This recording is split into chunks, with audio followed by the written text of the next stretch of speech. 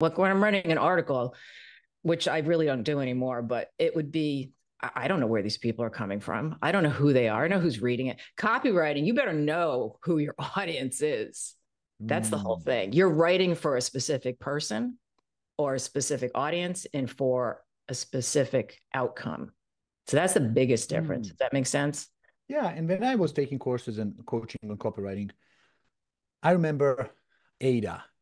That was one of the of approaches, like AIDA, like you gotta grab their attention, and that's usually headline and stuff like that.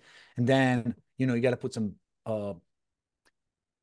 information and then drama and then a call to action at the end. And that formula stretches up even on seven or eight elements with Joseph Sugarman kind of getting deeper into it.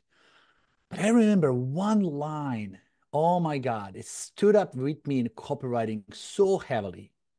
Once you hear it, you cannot unhear it.